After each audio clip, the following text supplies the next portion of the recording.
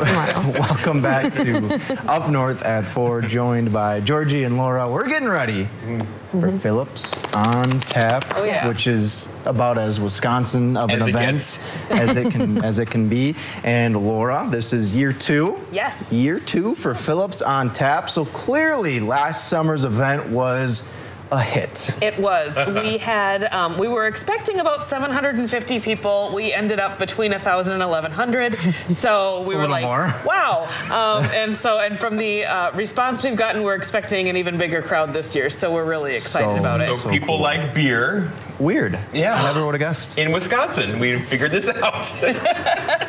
You might be onto something. Laura here. solved the puzzle. That's right. Well, this is more than just you come by, have a few drinks. There's music. There's other events going on. Yeah. What's all happening on Saturday? Yeah. So you mentioned the music. We've got Pacific Coast Highway, which is a band coming. They come out of the Madison area. I thought you were going to say from the Pacific Coast. No, they're like the Midwest version of the Pacific Coast there. So no, they're from the Madison area, and they play like rock from 70s to 90s. So a little bit of something for everyone.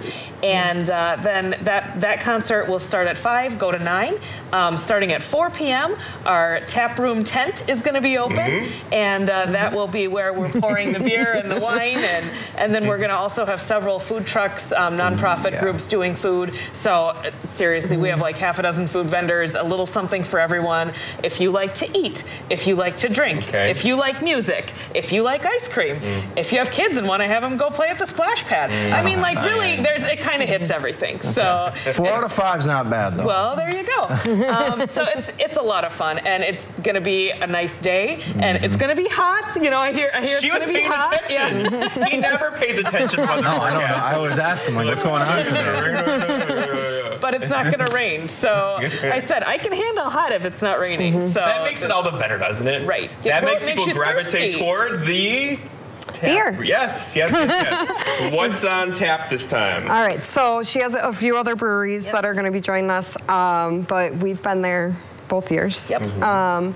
And we're bringing 4 beers. We're bringing our jalapeno mango cream ale, which is a seasonal that we do every summer, and it's well loved.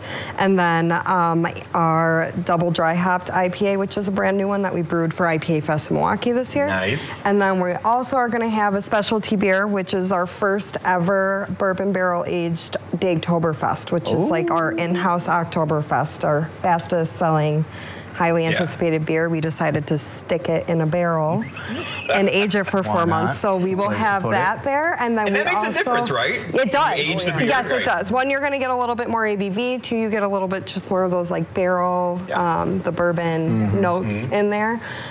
Just really brings out all those flavors. And then we also have a brewed seltzer. The brewed seltzers are something we just started doing.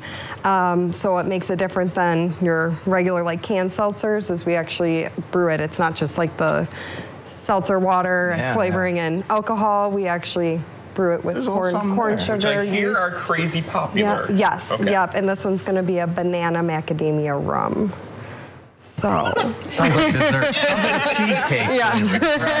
There you go. So how many other breweries are coming to this thing, Laura? We have 8 breweries in total, plus we have the 5 senses of Phillips comes and has a wine table. Oh, I'd be there. Hold on, so there's also wine on top of the beer? Wait, what's the top rule? Of the Liquor before beer, you're in the clear. Beer before liquor, never sicker. Never been sicker. What about wine? Wine is like in the same category as beer, in my opinion. They're both like fermented beverages. So it's not distilled. Right. She works for a brewing company. Next to a wine bar, too, actually. So you are literally the perfect person to ask. I say what she says goes. So I got to ask, though, these flavors, the jalapeno beer, are you ever surprised at what catches on?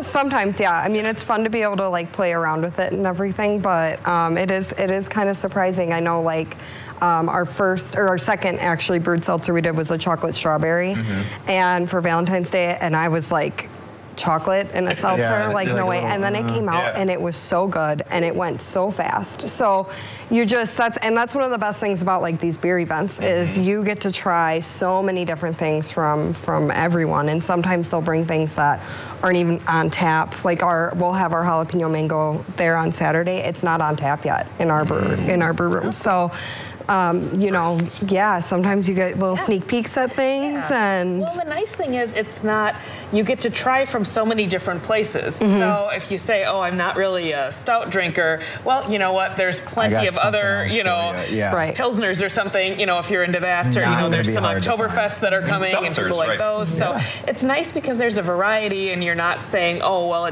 you don't have the one kind that I like. There'll be a lot of choices. You'll find the kind that you like. And the fact you do wine is great too. Yes. Because that's something not a lot of the other beer events we go to have as well. That started because I was talking to my mom, who is not a beer drinker. And she goes, what am I going to drink? And I was like, So then we got the wine. So I want to talk some more about this here, but we're up against the clock, so we're going to take a quick break, you two. Stick with us. We'll be right back on Up North at 4. The funny thing, welcome back to Up North at 4. We're getting ready for Phillips on Tap coming this Saturday. Yes. And I, for one, I'm excited about this event. Yeah, but lots of times these events can get a little pricey. I got to ask you, is this event affordable? Yeah, you can come and watch the concert for free. That's, you know, you can bring your own food and that sort of a thing. And the cost per beer is $5 for a glass of beer or a glass of wine. And that is inexpensive. That is inexpensive for a glass of beer, right?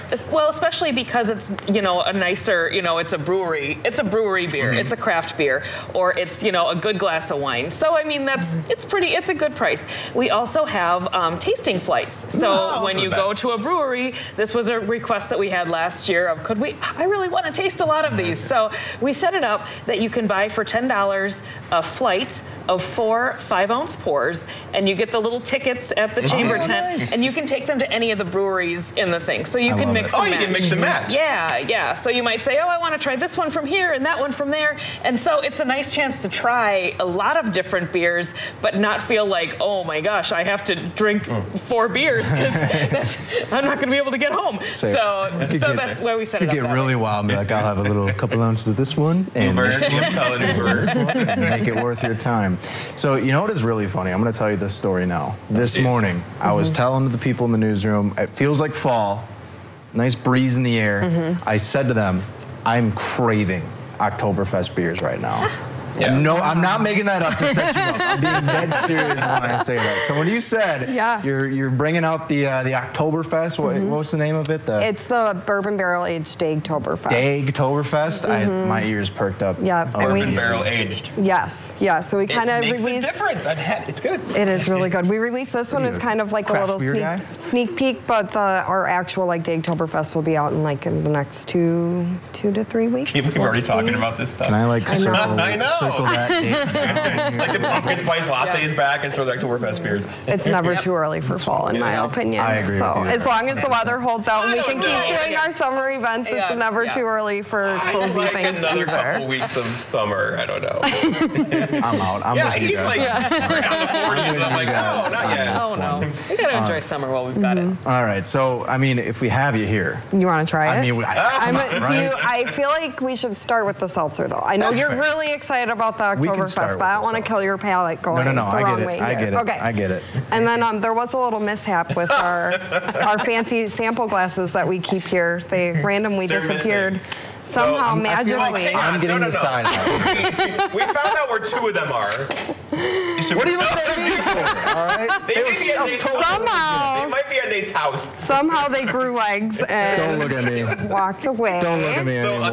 So we're going back to college today. We don't have the red Solo cup. We have the white styrofoam cup. Does this not just bring you back to college? You feel, back in your youth, your younger days. I'm sure we've all drank out of worse, so it's fine.